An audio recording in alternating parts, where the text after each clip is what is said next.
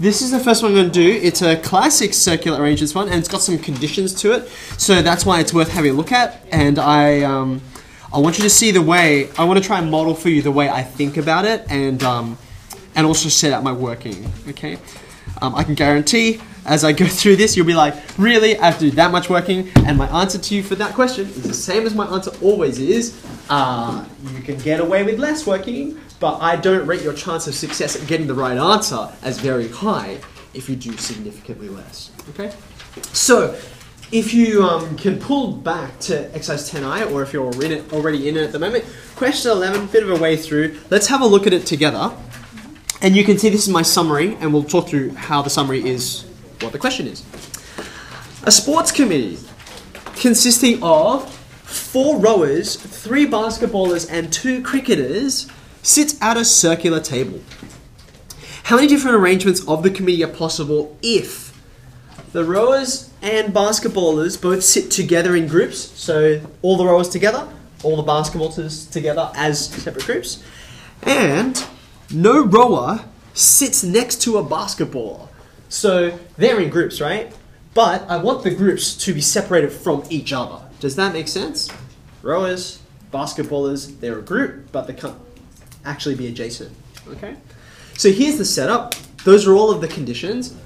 Let's have a think about this. Now, being that you've got, step 1, rowers and basketballers in groups, okay? I'm going to think of each of them as their own object, and then I'll work out what's happening inside the object later on, okay? So that means I've got, around the table, I've got 1 object, 2 objects, 3, 4. Does that make sense? 4 objects to place, okay? So the first thing I'm going to do, having got that in my head, is I'm going to draw myself a circular table, and there are going to be 1, 2, 3, 4 positions around the table. Does that make sense? Okay, 4 positions, 4 things to put in those positions, and then I start to think about the conditions that I've been given, okay? So for starters, the rowers and basketballers, they're in groups, okay? Now remember, it's around a circular table. So at the moment, let's imagine the group of rowers, they're walking up, and everything looks the same at the moment, right? That group can sit in any of those spots, and it's all identical, okay? So let's fix the rowers in a position, okay? So I'm going to, there's a whole bunch of them, right? I'm going to fix them up here, okay? So I'm actually going to write, fix the rowers in position. Okay.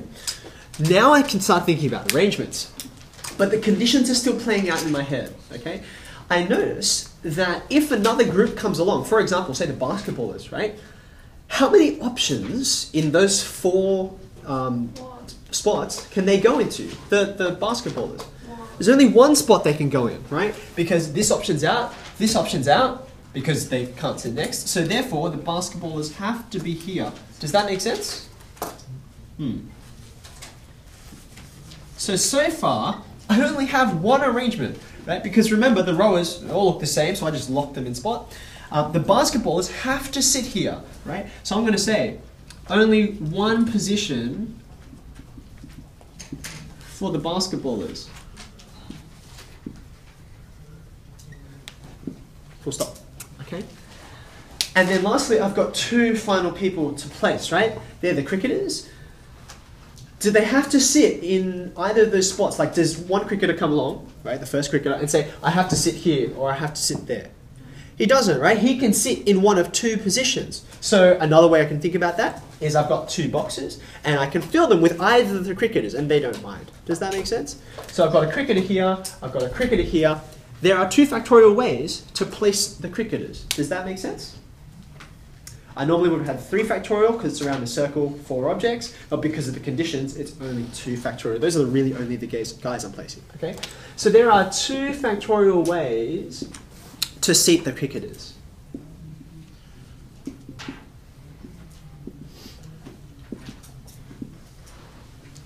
Okay, lovely. So I have all of the objects around the table. What's left to consider? Okay, so I've done this, tick, right? I've placed the actual, rowers and basketballers, but I haven't dealt with the actual groups themselves because they can shuffle around within the groups and that will be different arrangements, okay? So how many rowers are there again? 3. Oh. 4 rowers, okay? So the rowers can rearrange themselves, so they're their own little arrangement. And remember, look, they're placed now, right? So that's going to be 1, 2, 3, 4 spots. So how many ways? 4 factorial ways. Okay. For the basketballers,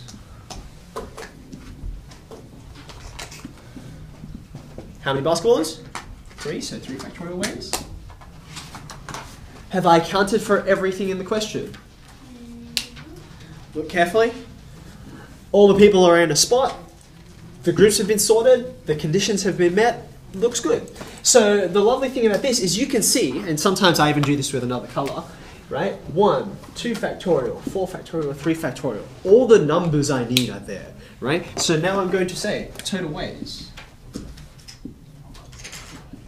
equals 1, 2 factorial, 4 factorial, 3 factorial. Yeah? Someone got a number for me? 288. Lovely. Okay. So this is not complicated if you think about it in a logical way. Now, like I said, could you get away with writing less? Yes, you could. If you wrote this and this alone, there's a very good chance you'd get full marks. Okay. However, like, what kinds of errors or problems do you think you're opening yourself up to if you go straight here? Any suggestions? You could mix up like like you could. You could write 3 factorial because the circle without. Yeah. Instead of 1 times 2 factorial. Yeah. Excellent. Okay, so this 3 factorial, right? We know where it comes from because we've written this down.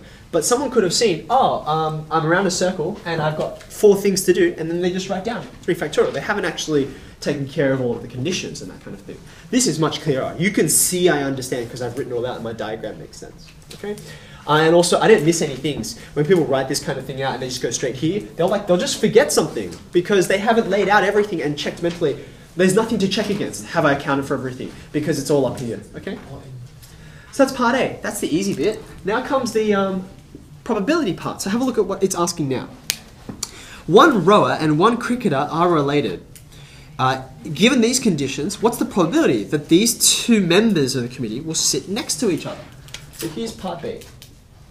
Okay, so luckily for me, everything that I've already done still applies, and now I just want to add an extra layer to it. Okay, so, where's that blue going? That's interesting. All right, so we'll go with this. Now, have a look at my setup. I've got the 4 objects placed around the table. It's the rower and the cricketer who are related. Okay, the rower and the cricketer. Okay, so where could one of the cricketers sit? Well, for instance, they could sit over here. Here's a spot for one of the cricketers to sit. Now, if this is where the cricket is sitting, I now have an additional condition that the rowers have to sit in, right? Where's the related one going to be? The end. They have to be here, right? Remember, there's 4 rowers, right? There's 4 rowers, and this this rower has to be here, otherwise he won't meet the condition that we've just added, right? Are there any other things that need to apply? That's it, right? So look back at what we've done, right? Some of this is relevant and some of it is not, okay? Is this still relevant? Yep, still good. I have to get someone seated first. It didn't have to be the rowers, but it could be anyone. Is this still relevant? Yep. Yes, the basketball is still stuck. How about this one? No. So I locked someone in position, right? So I'm going to forget about this one for a second. What about this one? It's different now, isn't it? Because I locked one of the rowers in position. So now there's only 3 spots for the other rowers to rearrange themselves, right? So I've already said, okay, this is only 1. This is going to be 3 factorial, right? What about this one? Is this one still relevant? Yeah. Yeah, it is, isn't it? They're still good, right? Okay, I'm not finished yet. Right? Remember where I started with was to lock this guy in position, right? But clearly this is not the only place the cricketer can sit, yeah? He can sit over here. So if I put him, noughts and crosses, let's put him here instead, okay? Now where is his, what was it? Are they brothers or something? They're just related, okay? Where's the other cricketer going to go? Has to be here. Okay. Now you can see, just by the symmetry of how I've drawn this, the number of ways to arrange the noughts arrangement is exactly the same as the number of ways to do the crosses arrangement. Yeah? I've already worked that out. So I can say total weight